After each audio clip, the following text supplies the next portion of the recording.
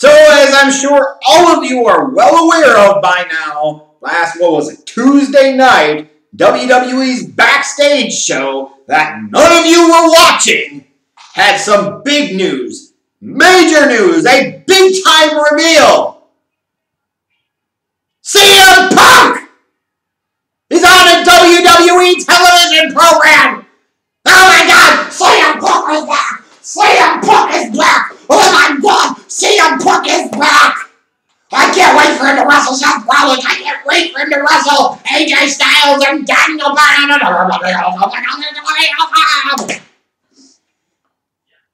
All the while, as you know, he's actually a Fox employee, not under contract to WWE. So there you go. Which, of course, brings all type of conflicting emotions, I suppose. Now, for me personally, dude's been gone almost 6 years now. Even if he was coming back and wrestling once in a while, is it really going to help business all that much? Maybe initially there'd be a little appeal. Maybe initially there'd be a slight movement of the needle. But how much would there really be? Because I think part of the problem is, so where you should temper your expectations a little bit, who in the hell do you really have that he could truly feud with? The Fiend would be one. Okay. That would be fresh and new. I'll give you that. And if you want to do something leading up to WrestleMania between The Fiend and CM Punk, I certainly could get down with that. That has the ability to make you some money. That has all types of elements and intrigue there. But when you look at the roster by and large, who would even be the great dance partners for CM Punk? I'm sure the hardcore flips and kicks matter nerds are going to talk about Rollins and AJ Styles, and they're going to talk about, well, you can go to NXT, he can feud with Adam Cole, and oh my God, maybe he can even feud with heel Finn Balor, and maybe they can all form this super intergalactic New Japan Undisputed Era faction. This was to simulate the amount of fapping that some of you would be doing just at the mere thought of that. And it is okay to admit in the comment section of the video that you splooged on your phones or keyboards or tablets just thinking about me talking about it. But let's take a step back here for a second. We'll see CM Punk wrestle again someday in the WWE. I would say signs point to yes. Because even though he's a Fox employee, the fact that he's even associating himself with wrestling in any way would lead me to believe at some point that something could happen down the road. Sure. Would I expect it to happen right away? Absolutely not. Do I care if it ever happens again? Honestly, not. For some of you that were big CM Punk fans, it certainly would be disappointing, and I totally understand that. I get it. But for me, it wouldn't move mountains one way or another whether he ever did wrestle or not. I just think it's interesting that now they're bringing him on to this backstage show that's aired a couple of weeks that nobody's watching and expecting him to kind of, frankly, Fox's come save the day. And I gotta say this. Not so much this first Tuesday night or whatever, but in future weeks, this is going to be a real measurement of CM Punk's drawing power. Not as a wrestler, but just as a name and as a brand. Because if he significantly moves the needle up on this backstage show, and the viewership goes from 50,000 or 100,000 viewers to 600,000, 700,000 viewers, then that was something. Sure, that's not massive, but it's something. But in a couple of weeks, if they're back down to drawing 150 or 200,000 viewers, then it just speaks to just how much of a star he really isn't. Now, sure, the fact that you air it on a secondary Fox network doesn't help. The fact that you air it that late at night certainly doesn't help either. But if this doesn't move the needle something for you, then I don't know what the hell's going to. But for all the people that have been chanting and chanting and chanting for him for years and years and years, you got it.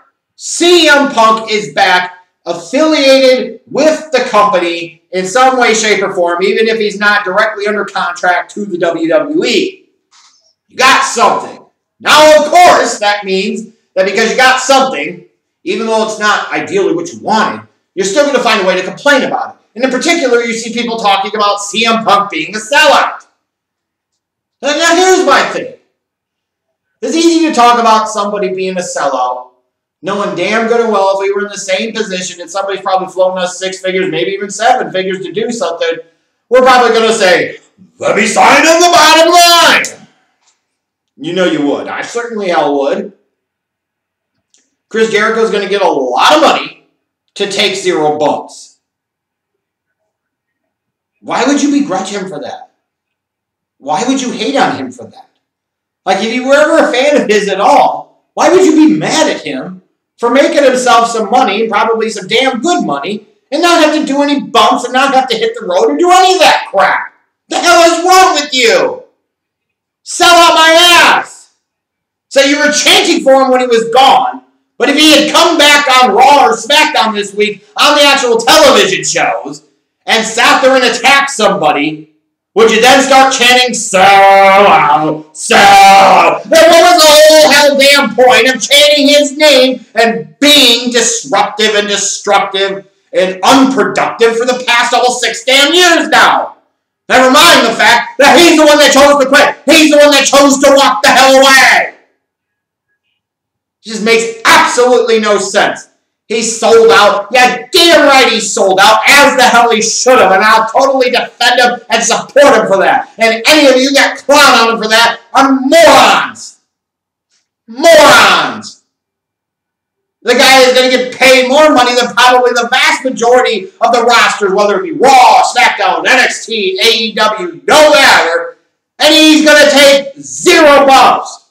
And then if he actually decides he wants to do something with WWE and maybe take a couple of bumps and do the wrestling shtick part-time here and there, then he's going to get 7 figures for it. You know what? I salute you, because at the end of the day, wrestling is a business. And when you're in business, you were in business for one reason, not to make the world a goddamn better place. You were in the business of making money. So why not cash in after diminishing your own money-making power for several years by leaving and going and playing fantasy fighter with the freaking UFC? Why not try to recoup some of those lost earnings in as easy and comfortable a fashion as you possibly can? Like, why would you call the guy a sellout?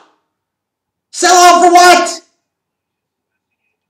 You chant for him because you want him back. You know, deep down you're pissed at him for leaving, although you try to blame Vince at WWE for it, but I promise you, everybody played a role up to and including Brooks. But now, your end game, he's affiliated with the product in some way, and you're calling him a sellout. I would say only wrestling fans, but it's not just wrestling fans, but this is something that is typical of wrestling fans. But in the grand scheme of things, like when you look at this, is this really that big of a deal? He's going to be on a talk show? Let's be realistic. The vast majority of you weren't watching anyways. And even if you do initially, after a few weeks, you'll go right back to not watching again, whether CM Punk's on that dang show or not, and you know it. So I just don't envision this being that big of a deal. Could be proven wrong, but I think long term we know how this is going to play out.